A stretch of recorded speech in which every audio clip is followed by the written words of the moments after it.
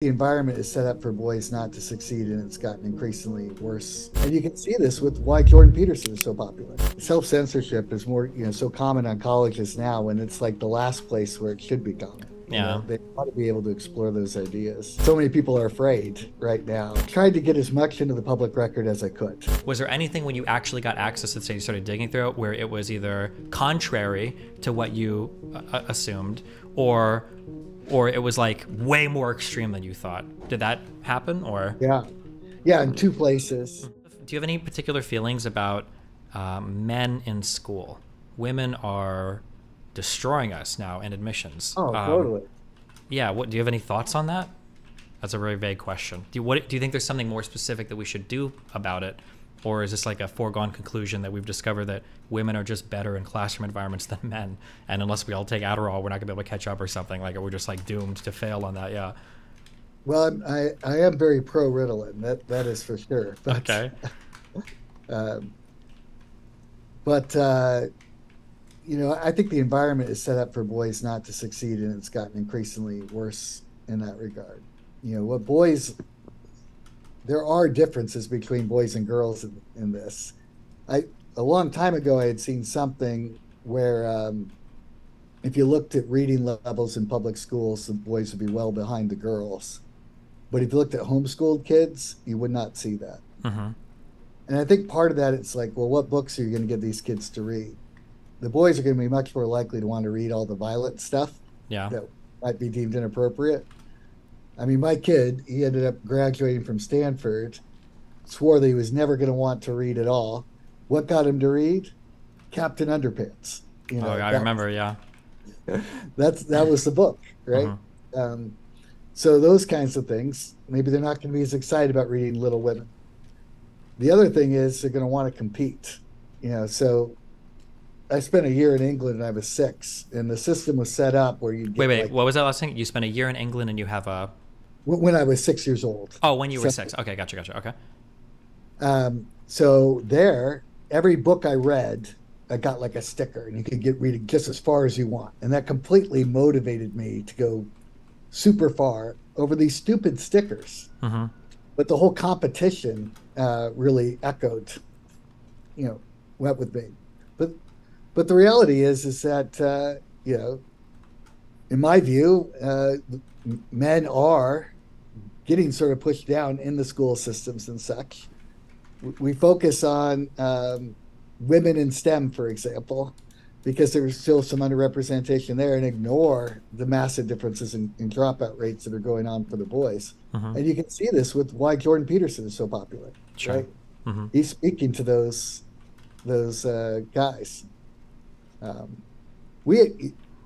Our kids are not athletic. My kids are going to hear this, so now I feel bad saying that. Oh, no. And your son's a fan of mine, so if he ever shows his face in chat, he's going to get lit up on it. Uh-oh. Exactly. Yeah. Some are more, I'll just leave it at that. Sure. My parents met in linear algebra class. Okay. Sure. Okay.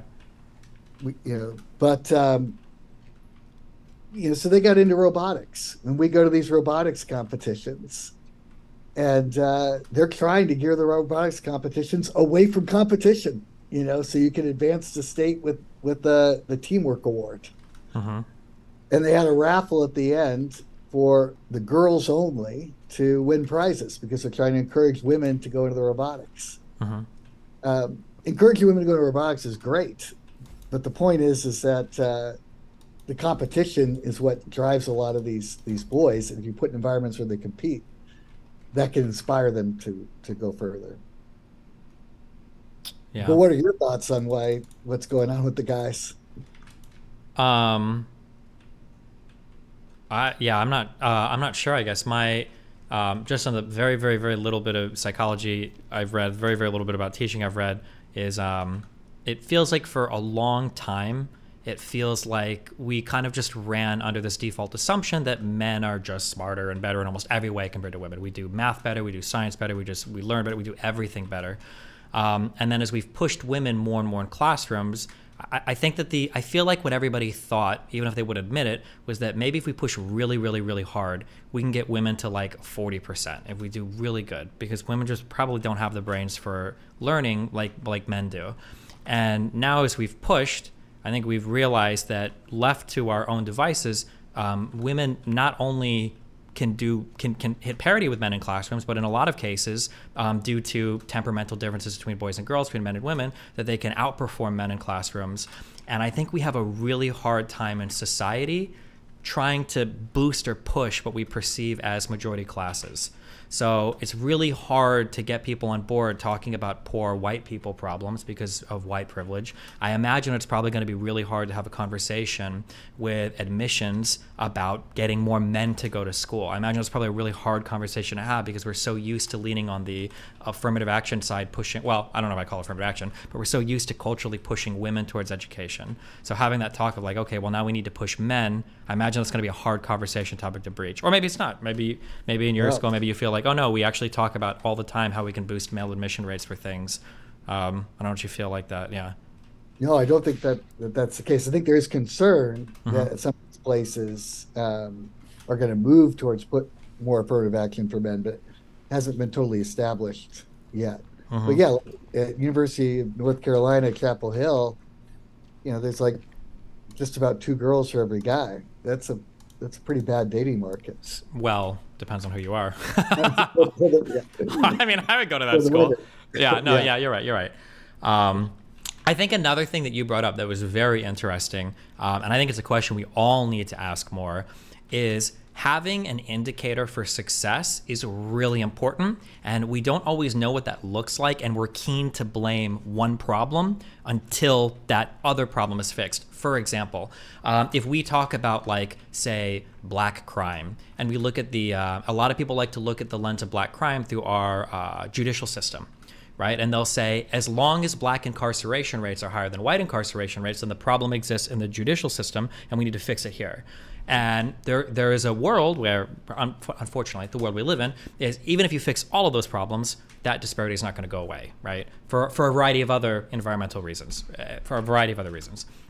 And then I think when it comes to education, I think it's similar, where it's like, how do we know when we've had enough affirmative action? How do we know when, maybe culturally speaking, where the culture is, maybe the exact number of black, white, Asian, male, female, trans, maybe everybody's actually sorted themselves into college perfectly, and the only thing that would change how we sort them would be other cultural changes outside of college. But instead, we're going to use this very, very, very crude tool of admissions to try to rectify all of the perceived inequities of society until we've hit parity on every single person. And that's just an absurd concept. So that was a question posed to me by a conservative guy a long time ago. It was like, how do you know when affirmative action is done? Or how do you know when you've done enough and now you need to move on to something different? And I had no answer. I truly don't know how to answer that question. It's a good question. Because there's going to be a point where we've done enough for women and now they're good, and now it's time to turn back and focus on men. But then people will focus on, well, what about in STEM fields? Women haven't hit parity. Or more women go to med school than men, but they're not surgeons compared to men, right? There's always going to be like another thing that you can fight for. And, like you said, and I guess, and like I feel like I'm very warm to the idea of negative externalities in economics, that anytime you use a crude tool to fix a problem, you're going to get all sorts of these rippling negative effects that'll happen outside of that particular solution. So even if you do fix that one thing, it's being MacGyvered up by 4 or 5 or 6 other things that are now in disarray as a result of that. Yeah. Well, and it's also weird that we always focus on these averages when it could be we would say we have an equal society when we have equal representation in every field, when the salaries are like massively different across fields. Why wouldn't we care about the overall level of inequality? Sure. Well, why do we focus in specifically on those particular aspects? Yeah, I don't like, I mean, I would consider myself a progressive. I think I would. Okay, I fight with them a lot, but I'm pretty sure I would consider myself a progressive. But figuring out exactly what our goals are and exactly what tools we should use is, it's just a very aggravating fight, because it's all, like I said, all of it is just philosophical conversations relating to ethics. and very little of it ever intersects with an actual data point. So then people just end up screaming at each other over what they feel is right instead of what's actually, you know, like effecting greater outcomes for the affected people, which is always frustrating. Same thing with things like rent control and other sorts of like economic policies in the U.S., where people think that if they just like focus really hard on one market thing and then they ignore everything else that happens, that they're going to actually like create better outcomes for people. And it more often than not, that doesn't seem to be the case. Yeah. Well, and I don't think we're often missing the focus on the solution because we're too busy trying to figure out blame. Yeah. My kids fight, one of them, you know, breaks the other kid's arm. We don't care whose fault it was. We just need to fix the broken arm. Sure. Yeah. And the way it stands now to deal with, I think it used to be the case more that we were in the victim blaming. It's the black family's fault that you have all the crime stuff. Now it's flipped. We got to be able to have the honest discussions on both sides of the board to figure out what's actually going on. Yeah, something that I brought up a lot that's challenging is that, like, I think for a long time, and I'll blame Gen Xers on this, I guess, or maybe I'll blame Boomers, I don't know, but somebody older than me. It's never my generation's fault.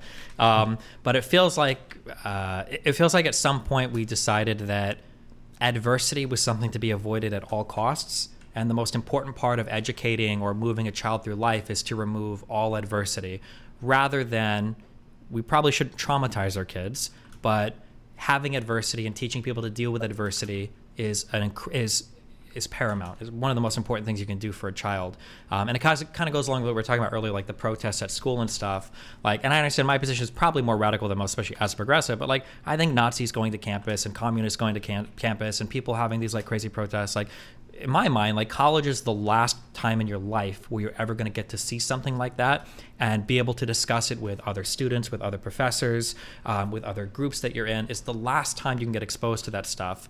And people running around with this idea that all adversity is bad and our locus of control is entirely externalized, and the reason why this particular black person or this particular woman is failing is because of slavery, is because of systemic injustice, is because of Western colonialism, is because of misogyny or patriarchy. And it's like, those things are all part of the truth, they're all part of the story, but that total robbing of agency from a person, I think it does societal harm, and I think it does individual harm too. I think it fucks your mind up and it hampers your ability to navigate problems or the world, right? Yeah. It's funny because economists get accused of being reductionist.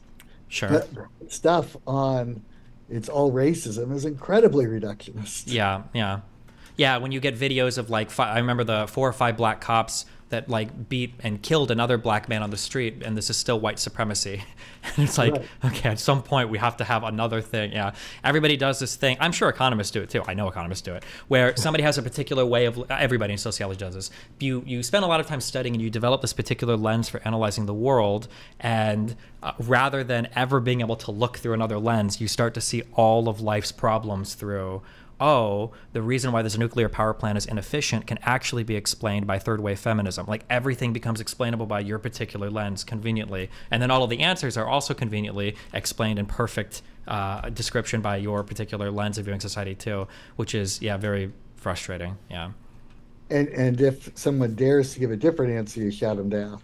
Yeah. Or try to cancel them, or won't engage, at least empirically, with the arguments that they're giving. Yeah. Which just makes everything worse for everybody. Yeah.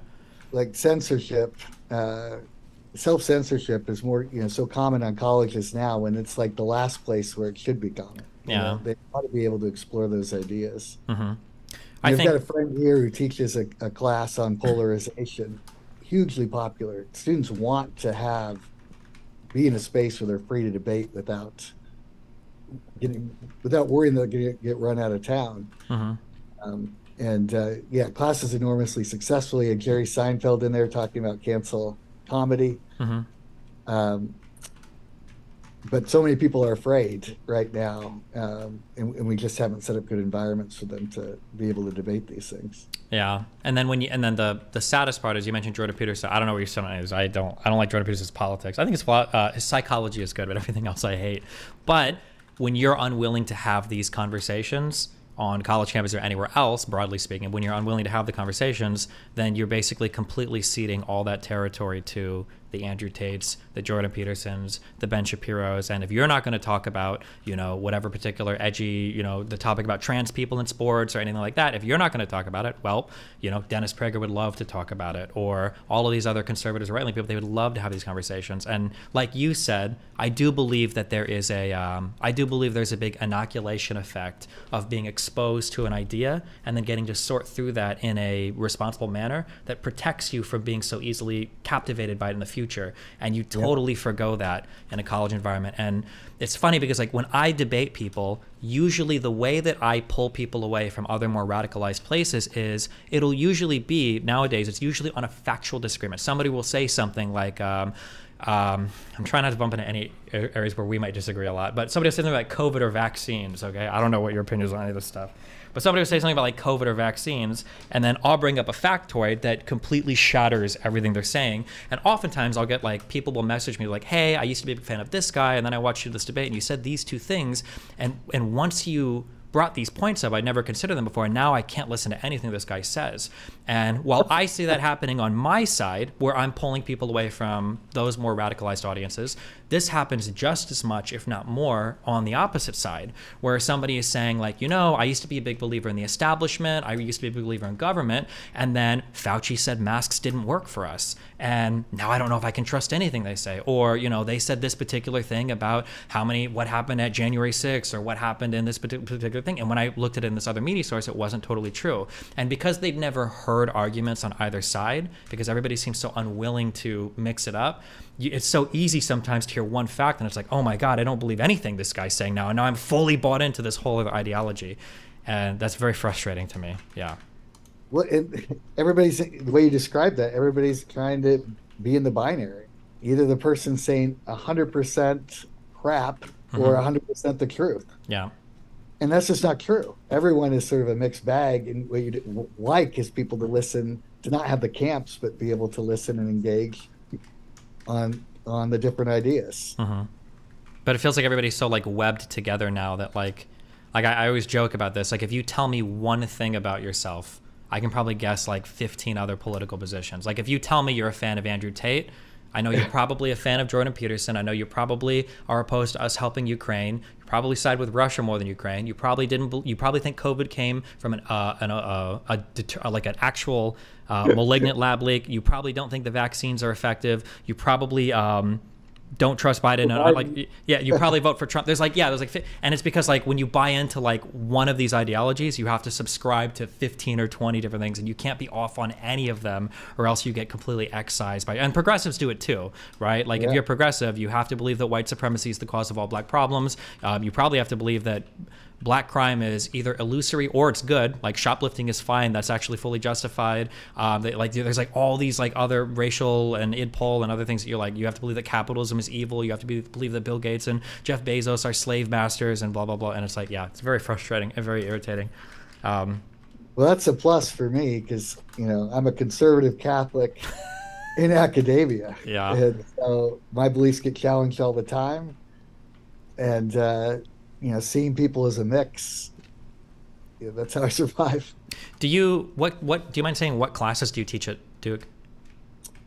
Well, I'd love to teach a class on race and education, but they don't want me to do that. Okay. So Yeah. I teach like intermediate microeconomics, you know, where we're doing calculus the whole time. Gotcha. Intermediate microeconomics and calculus, you said you do, right? With calculus. Oh, with calculus. Yeah. Do you actually wait, I'm sorry, I'm curious. For the help that you did for that Supreme Court case, when you're doing research like that, are you just like writing grant proposals to whatever? Do you have to prove this with Duke? Did they approve you doing that research, or are you allowed to choose and do whatever you want?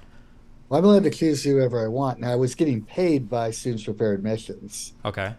And there's limits as to how much consulting work you can do, and I went over those for this case and had to explain that to them. Gotcha.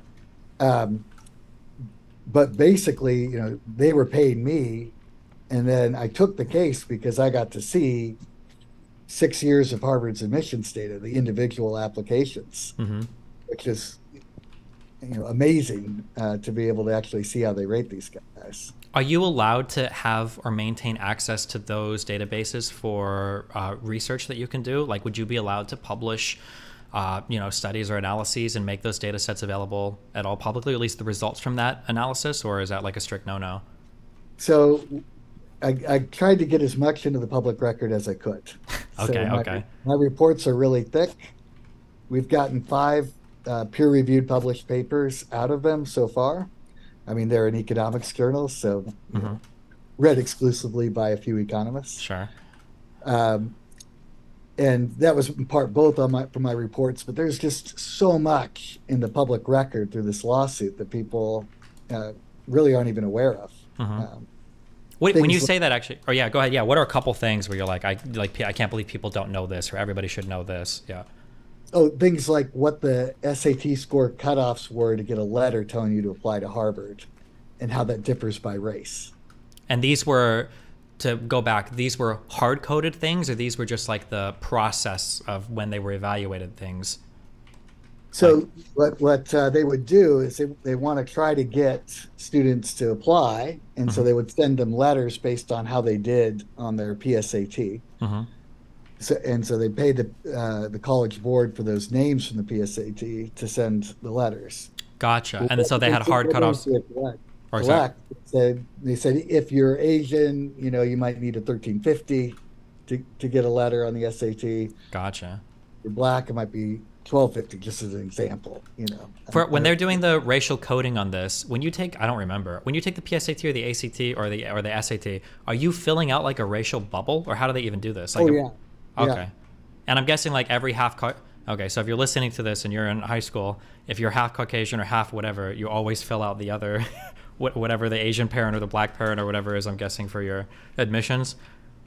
Oh, definitely. I mean, it's a huge advantage. That's one example, but I mean, they'll tell you how many, there's stuff in the record over time, how many applicants by race were they getting of people who had SAT math scores below 600, all that sort of stuff is in the record. Oh, geez. Okay.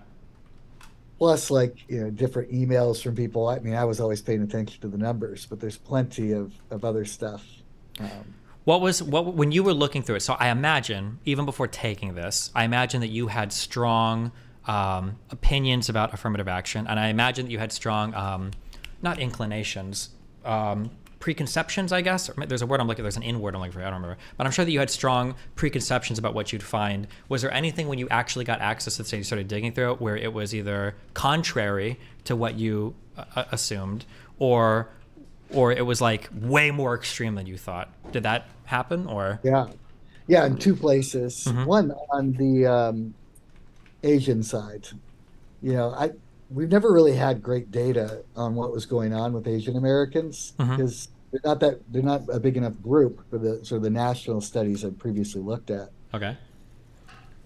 So and I guess I didn't have that many Asian friends who could tell me that this was the thing, that they knew they were being discriminated against. But Okay. I was stunned when I saw the data and saw clear evidence of discrimination against Asian Americans relative to white applicants. Do you remember what the approximate score difference would be, like on an SAT or a PSAT, to get reached out to between like a white student and an Asian American student? Well, often those would be the same. There's only like a few times when they were different. Okay. They would show more in the admissions itself. And basically what I found is that the admission rate would be like 20% higher for Asian Americans if they got treated like whites. Gotcha. Okay. And a lot of that was coming from about half of that's like how they were getting rated on the personal score, which all these universities have personal ratings. We've got a bunch of control, so you can see what accounts for it, and it seems like they're just stereotyping them. When you say personal rating, is this like somebody reads your application and your background and decides how much they like you as a student or not? Or what do you mean by personal rating, I guess? Well, it's incredibly vague. Okay. But the things they list are like effervescence and likability. Okay. I think there's some sense of overcoming disadvantage. So, it was very surprising to me to see how sort of blatant they were at doing it. I think it's a way of just getting other preferences you have put in under the guise of a fake rating. Gotcha, sure. So this person has an So Harvard inspiring went up there. background, might be like a code word for this person is a race that I like because they have an inspiring background or something like that, right? Exactly. Yeah, okay. Yeah. And so Harvard went up there and said, no, we're not discriminating against Asian Americans. They didn't score as well on this personal rating. Mm-hmm. Can you imagine doing that with some other group and saying, we weren't discriminating against blacks when they're hiring. It's just they got a bad likability rating. Sure, yeah. Mm-hmm. That'll be completely unacceptable. But and when the ruling came out, so, initially the court ruled against us. It wasn't until it got appealed to the Supreme Court Mm-hmm. that it flipped. When the ruling came out, that was actually very hard because they said there was no problem with this Asian discrimination. I felt like if an Asian group had brought the lawsuit with no ties to affirmative action, Mm-hmm. there's no way they would have accepted what Harvard was doing. Who initially said it wasn't? Was this like a Ninth Circuit decision, or who originally said that the? Yeah, Judge Burroughs. It was up in Boston. Oh, okay. Yeah, I'm not sure which circuit court that is, but okay, gotcha. Yeah, and so then the other thing that was stunning to me is I didn't know how big athletics was at a place like Harvard.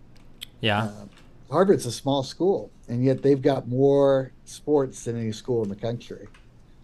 Are they like real sports, or is it like the racquetball and the weird? I'm sorry, I shouldn't say not real sports, but squash. I think you're thinking of, which is that's the sport that Justice Gorsuch really was making fun of. But it's sailing and things like that. I don't even know. You say that word, I hear sailing, like bags of salt water. Is that what you're saying? Is that the name? What is the sport called? Sailing, as in SAILING. You're in a boat. Oh, sailing. Oh, those are actually homophones, I guess. I didn't even, Jesus Christ. Okay, sailing. I'm sorry. I'm thinking sailing, like a bag of sailing. Okay, but sailing the boat. Okay, gotcha. I'm sorry. Jesus. Yeah. Okay, my bad. All right. Yeah, but those guys, they get the biggest admissions advantage of all. Mm-hmm. Well, here's a question, because I've heard this argued against, I'm sure you're aware, you must be as a tenured professor, that the highest paid public servant in almost every state, I think, or in a lot of them, are like your college football department coaches or whatever. I've heard the argument given that, yeah, these guys are paid a lot. Yeah, there's a lot of scholarships. Yeah, there's a lot of athletic admissions. But kind of like what you said with the legacy admissions, the justification is these bowl games, the money that you get paid is worth it, that they ought to be. It benefits the whole school to be running these programs. Do you think there's any truth to that, or no? What do you think? Well, it's true for the sports that are actually diverse, like football and basketball or something. I don't think it's true of the sailing team. Okay. No one's watching them, and I bet the coach of the sailing team isn't making probably what what Alabama's coach is making, or and to me that makes at Duke basketball, that's the thing here, and it does bring a big brand to it. I think that's entirely different than a sport where nobody's watching it. Gotcha. You mentioned in your school that you teach, you said it was microecon with math. Do you guys, do you find ways, or do you ever get into areas where you're like, this microeconomic concept is why shoplifting is bad, or it's why shrink, or it's why minimum wage, or why, I don't know if minimum wage, that's probably, is that macroecon? Yeah, that would be micro. That would be micro. Okay. Do you ever get into conversations about like political stuff that's like tangential or related to the microecon topics you're talking about, or do you like intentionally stay away from it, or do students bring it up, or I bring it up a bit. I'm more tied into how I do things with my family, and how economists sort of warps the way I do parenting. So as an example, my second son, I knew was not going to go to church when he went off to college. Okay. Well, what incentive would I need to actually get him to go? Mm-hmm. And that was right around the time when marijuana became legal in Oregon. Oh, geez. Okay. And he said, I said if he went to church for a full year, then I would smoke a joint. I would And go back to church if my parents would make that same deal. You know what? I would absolutely do that. That's a good trade. That's a good brain. Okay, nice. Okay, yeah. Because I grew up in the war on drugs and such. Sure, so I've got, yeah, I know. I never smoked marijuana ever. Uh-huh. And so he did it, and then I had to pay up. And of course, my little kids wanted to watch, and I wasn't going to allow that to happen. Yeah. But I, went to the dispensary, bought the joint. It cost $4.20. Explained the situation to the guy, laughing, and then when I pay for it, he says that he was proud of me for following through on the deal. Mm-hmm. And so, my parenting was approved by a drug dealer. Yeah. I can feel good about that. Did you, what was that experience like? Are you a weed addict now, or did you do your one and done? No, I never smoked cigarettes either, so it really just burned my throat. Oh, yeah, okay, yeah. I don't think I had enough. I should have done a brownie or something. I was gonna say, if your son was smarter, so you're lucky because I don't think your son knew much about drugs. If he was smarter, he would have made you eat an edible, and then you would have had a whole 4-hour nightmare of experience. Well, I told him I would do mushrooms if he went to Bible study each week, but he wasn't willing to do that. Oh, geez. Okay. But, man, I wish my parents would have negotiated with me this way. I would do a lot to say my parents do drugs because my parents were similar. My mom and dad are very Catholic, conservative. I went to Catholic school growing up, and they would never, ever, ever do anything like that. So, yeah. Oh, you might raise it with them. If they thought it might bring you back to the church, they take the chance. Maybe, Because I want to show them I'm serious. So same thing with my fourth son. You're actually looking at a skinny version of me now. I've lost over 20 pounds in a month. Mm-hmm. As his deal was, if I got down to 16.5% body fat, he would go to church for one academic year. Okay. And so I've lost quite a bit of weight. I'm not there yet, but I think he thought that I wouldn't be able to do it. Just curious, from a parenting perspective, how do you verify? Like, is your son sending you a selfie every time he's going to church, or are you asking him, like, so what was the sermon, or are you just like kind of trusting him to not lie about you on it, or? Well, I checked in with him, and I hope that he wouldn't lie to me about it. So, but I don't think he went every week, but I think he went enough that I was going to. Gotcha. Enough for you to burn your throat for 5 minutes trying to smoke a joint. I mean, it's one thing to tell him I think it's important to go to church. It's another thing to actually say, put my money where my mouth is. When you, okay, I'm starting to realize when we talk micro econ versus macro, is macro just like monetary policy and like trade policy, and micro is like everything else, or what is your big? That would be how I would describe it.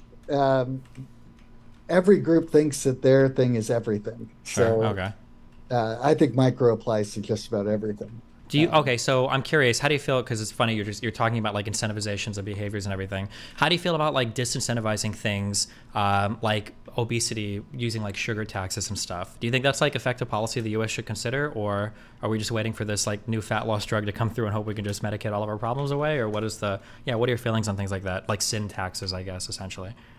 Yeah, I mean, I think that's probably a good way of going, and that's probably how they should treat marijuana, as well, is to have it legal and then adjust for whatever externality you think is associated with it. It's interesting on things like smoking, that can actually save the government money because they die right when they hit the Social Security. Yeah. So there's a catch to that. What scares me more are things like what's happening in Canada, and I think it sort of relates to the mental illness aspect with the suicide stuff. I think you have to be not in your right mind to want to be killing yourself in a lot of those cases. Yeah, I understand what you're saying. I think there's an interesting catch-22 when it comes to mental illness. I think there is an unbeatable argument for physical illness. I think that if you are staring down the barrel of 6 months of chemo or hospice as you're dying of like leukemia that's spread across the entire body, I feel like you should have the right to exit at that point. But people with just mental illness, having especially like, man, people in their 20s or 30s or 40s or 50s even saying like, I'm too depressed, I want to die now, and I'm going to have a doctor do it. That's a little bit scary. Yeah, because obviously you can see a bunch of like the catch-22, like you're suicidal, but you should probably be in your right state of mind before you decide to commit suicide. But a lot of suicidal thoughts or suicidal ideation comes from not being in a right state of mind. So it's hard to say we give people the freedom to do Yeah. that with a doctor assisting it. Yeah. And particularly at the younger ages. Yeah. Yeah. I say younger ages, but even in like your 30s and 40s and 50s, like a well-adjusted, like healthy, like even 50-year-old shouldn't be like saying like, okay, I think I want to kill myself now. Like that's probably not a good thing. Yeah. Which is, and counterintuitively, that's where most of your suicide is, I believe, is like the 45 to 55 or whatever age bracket. It's not in teens or young adults or anything. So yeah. Yeah. Okay. Well, yeah, I don't want to sit here if I don't have anything specific. Do you have any other broad, random economic? I tend to be progressive, but my econ takes, I think, they're all correct. Do you think? Yeah, I don't know what your son told you about me. Do you have any micro econ critiques for Biden, or something that you think the Republicans might get more correct on, like tax policy or econ policy? What do you think about like this ghost? Republicans do when they're at their best is when they're trying to get competition going, and I mean, I think generally competition can be a good thing. Mm-hmm. We're bringing out the best in schools or other aspects. Mm-hmm. I think the problem on the Democratic side is really, do we become so much about the identity stuff that we lose focus on fixing the other issues? Yeah, I agree. I think that my biggest critiques oftentimes with Democrats are that they are very, they don't respect market forces, and they think that they can just kind of like pen these away and everybody should do differently. But I think something that's kind of scary is, whereas we used to have like a conservative party in the United States, I'm trying very hard. I don't know what your political leanings are, so I want to trigger some huge disagreement. But I would say that like under the new kind of like populist Republicans under Trump, you don't really have this respect for, I would say broadly, like conservative economic approaches anymore. So for instance, the party of Trump, people that are fans of Trump are big fans of like isolationist or protectionist policy. So yeah, it's a full switch. Yeah. So now you have like nobody is really fighting for like immigration or market forces or anything anymore. Now it's all, we're not going to trade with this country. We're not going to trade with these guys. We're going to protect our labor markets. That decrease of competition when labor is already incredibly tight in the United States anyway. Yeah. I mean, given where I sit, I Mm-hmm. usually feel like I can figure out why people stand the way they do. Mm-hmm. But I really have a hard time on the Trump side with that. Why he's remained so popular. But I think he has hit on a nerve. Yeah. That these poor white families have really gotten left behind, and they're being told that they're racist or Yeah, I agree. that they've got somebody who they think is going to stick up for them. Mm-hmm. But I mean, it's a big problem. The lack of trust in institutions. They don't. If you're a Trump fan, you're not trusting the mainstream media, and there are some reasons not to trust them on certain aspects. Sure. That I'm working on now, it'll probably get me into more trouble, is looking about how newspapers report race of the victim and race of the perpetrator. Okay. And so looking over a 10-year period, pre-Trump, during Trump, after Trump. And, can you name how many white victims of police violence can you name? Yeah. Are you asking me or hypothetically? Asking you. Oh, the one that I remember the most is, I think he was either white or Hispanic, but we kind of mix the two sometimes in the reporting, is, I don't know if you know the story of Ben Shaver. He was the guy that, like, hands up, crawling out of the room and doing that, and then he ends up getting executed by the cop. That was a really horrible That one. one where he's pulling up his pants? Yeah, I think he reaches down because his shorts are coming off, and then the cop just, executes him. That was a really... that guy's name. I saw that video. That was so horrible. Sorry, not Ben Shaver. That was Daniel Shaver. My bad. But yeah. Obviously massively disproportionate. Yeah, I do a lot of crime-related stuff, and that's usually my I hate doing it. I don't like fighting against progressives because I want to fight with conservatives more, but that's usually my go-to is when people talk about how horrible police are and blah, blah, blah. The first question is, how many unarmed black men do you think are killed every year by the cops? And generally it's like, I don't know, 500, 1,000. Like, these are usually the numbers you're given, and it's like the actual answer is like 17. It's a way smaller problem. Do you ever... don't report on this stuff. It's basically race of the victim. If it's a police shooting, it has to be black. Race of the perpetrator, if it's a police shooting, has to be white. Yeah, I brought up that example earlier that I thought was so crazy and we got full video footage of, I think it was 4 or 5 black cops beating to death a black suspect.